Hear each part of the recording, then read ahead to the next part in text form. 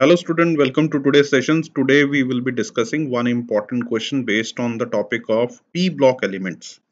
And here, as is being asked by many of you people, that is there any way by which we can understand inorganic chemistry, and that too through mechanism just like in the organic chemistry. So I tried to explain it, and will share more such videos where inorganic can also be interpreted through the mechanism. So if in case you like this video, please, as is being suggested by many of you people, I just write it onto the comment section, hashtag chemistry with Gurpreet sir. So this would help me grow, as is being suggested by many of you people. So here comes the question. In this question, basically you have to see into the fact that you are being given calcium cinnamide, which is being treated with steam, which happens to give you P and Q. These arrow pointing downward and upward is showing something get precipitated and other thing has gone out as gas. And question seems like easy, but you have to interpret it well because you have to identify the correct answers out of the four options. In such questions, my always take would be first find out P, Q, R, S, T, U, V, whatever are the things asked in that, and then see into the options. So first is we have to treat calcium cinnamide with water. So calcium cinnamide in itself, if I would break it down, it would look like something like this: Cn2 2 negative. This is cinnamide ion. And as regard to the bonding of this particular structure, it would look like something like this. So this would have the structure where you would have. So it may have the resonating structure as well if you do it like this, but that would not be as stable as the one just I have shown you, because here the carbon would get two negative charge, and this would become a triple bond, something like that. So here, this is the first one is more stable because the dispersal of negative charges onto the two separate nitrogen atoms.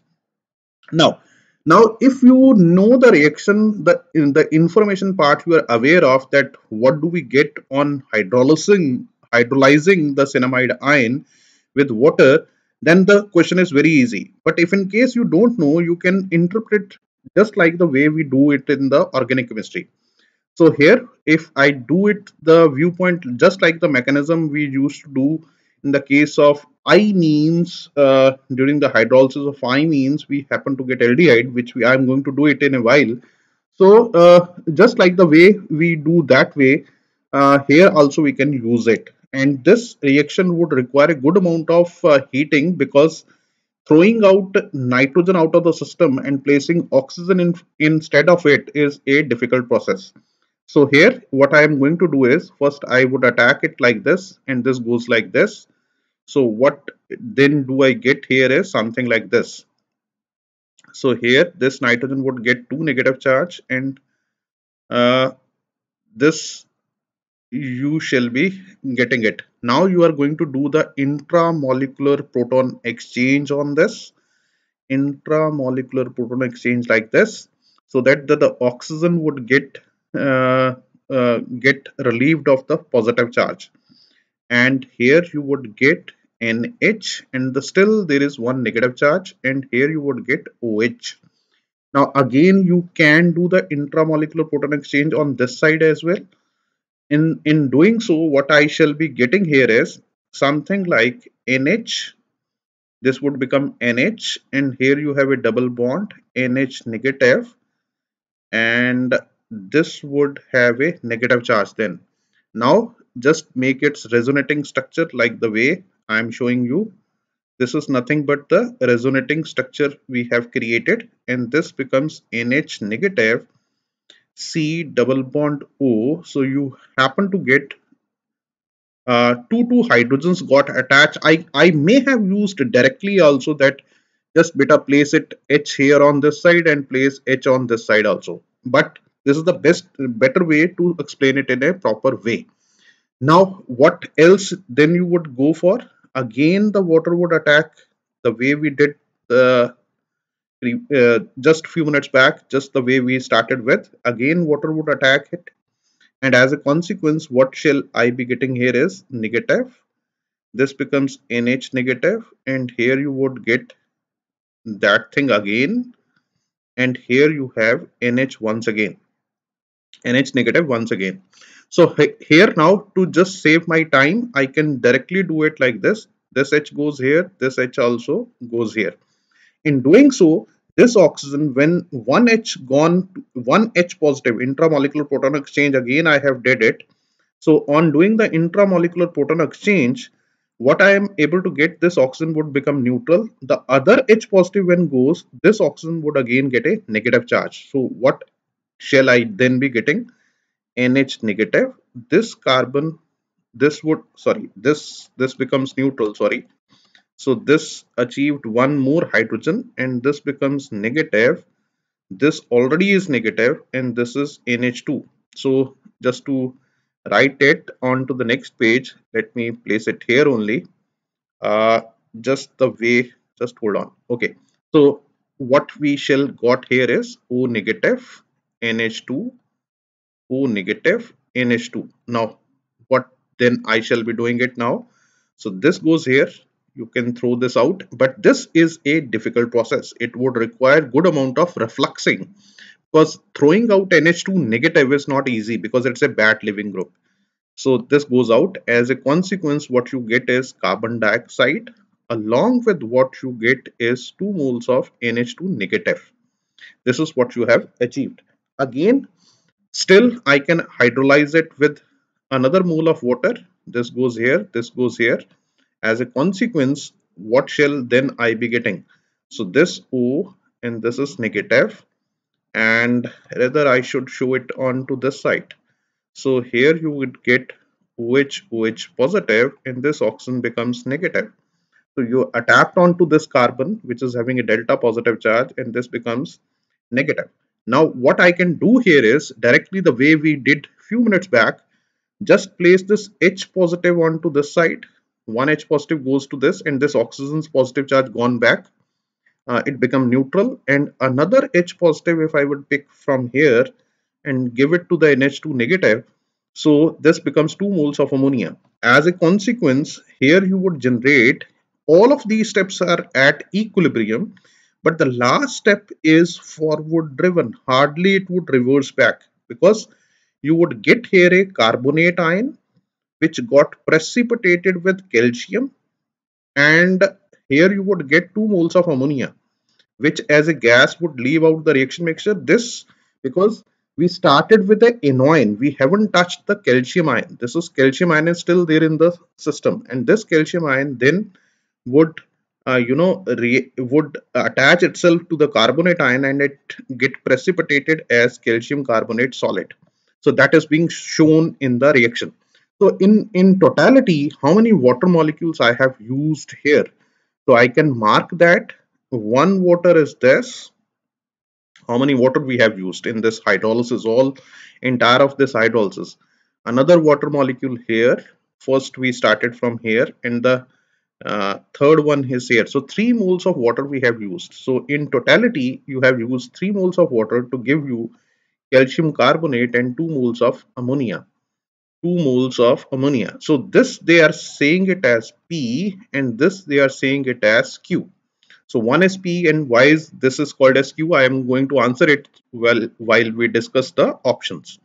Now going on for the next one, thereafter they said once you get this, this calcium carbonate is being heated strongly. So this would give you calcium oxide solid, very simple it is, and with evolving out carbon dioxide gas, because this is being shown like this. This arrow is downward, so it got as a residue, and this carbon dioxide goes out as a gas. So this is also very easy. Now this calcium oxide is then being treated with coke. They said coke at a temperature of around 1000 degrees centigrade. So this is a metallurgical process which has happened, where you would end up getting carbon monoxide as a gas, and along with that you would get calcium carbide. So calcium carbide is being formed when you treat calcium oxide with coke. So here I shall be requiring 2 moles of carbon. Is it okay? And this calcium carbide is then treated with nitrogen to give you back the calcium cinnamide. Now this again is a very important reaction which you have to mark it. because calcium carbide, when treated with nitrogen at a high temperature, it gives you calcium cinnamide. Now, as regard to the options in the this particular question, we are through the question.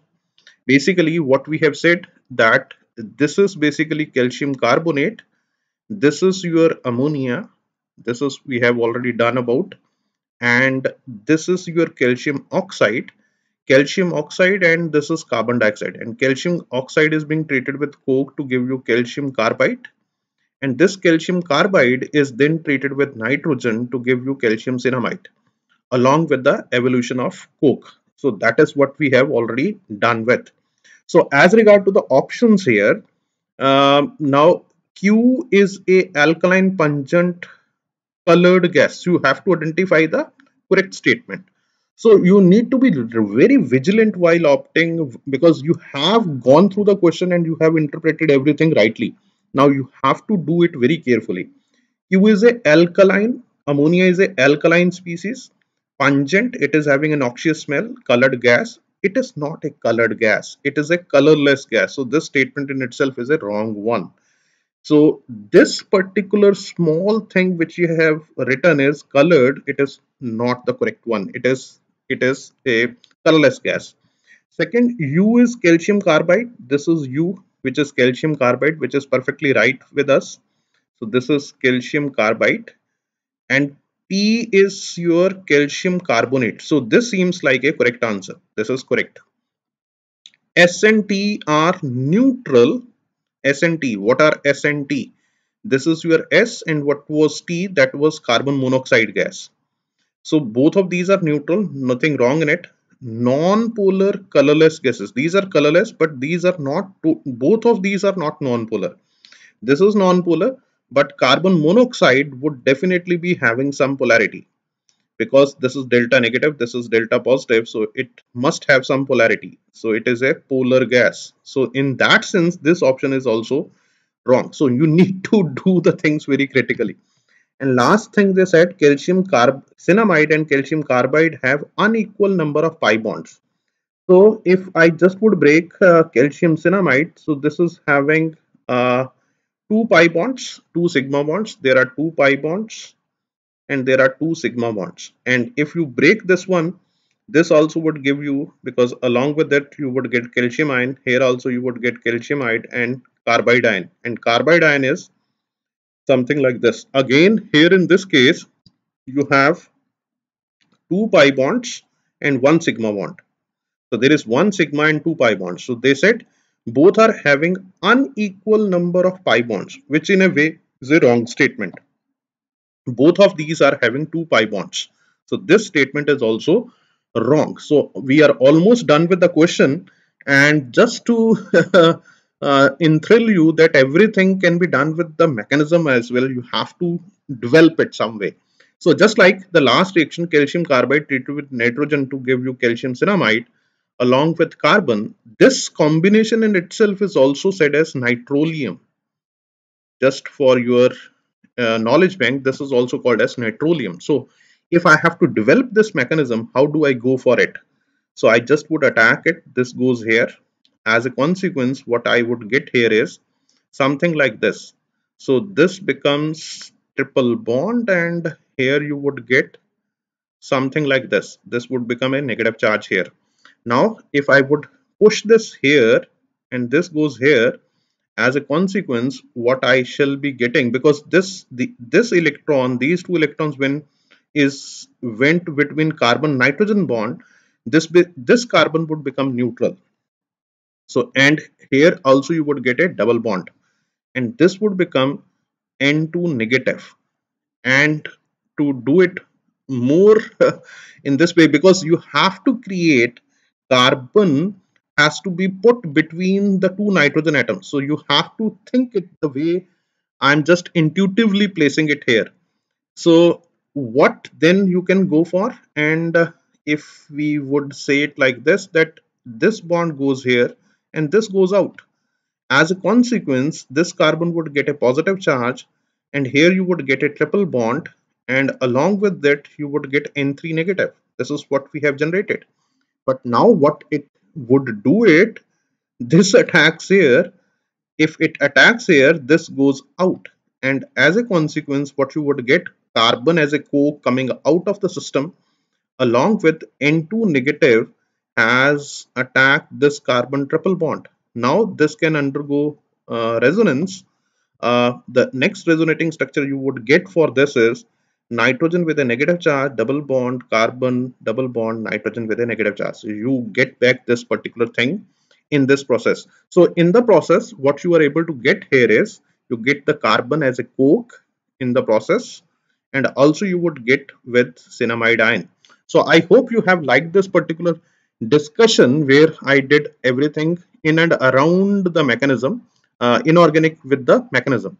And one more thing I just would add, just like in the organic chemistry, if you have imine with you and you wanted to do its hydrolysis, the shortcut we usually tell you is just do it like this. You just have to throw out ammonia out and you would get the oxygen. The mechanism we just have done with, you would get that same similarity. So you happen to get like this. If you could recall, we have made this species within from the cinnamide and then we have attacked it with the water. So same way we can do it this way also, that if this particular species is being treated with water, so this attacks here, this goes here, and you would get something like this, OH. So things, if you would see in a greater perspective, the things are quite related in many ways. Now you just would say intramolecular proton exchange, and here you would get RCH, OH, and here you would get with the NH2. Now take this here and this goes out, and this NH2 negative which went out only on strong heating takes this H positive along with. So you end up getting aldehyde along with ammonia, because amide, taking out amide through the help of water is a very tough process. So this would require a good amount of hydrolysis. Thanks a lot. If in case you liked it, do not forget to use this in the comment section. Chemistry with Gurpreet sir. Maybe this would help me to grow my channel a little faster. Thanks a lot. Have a nice day. Stay safe. Take good care of yourself.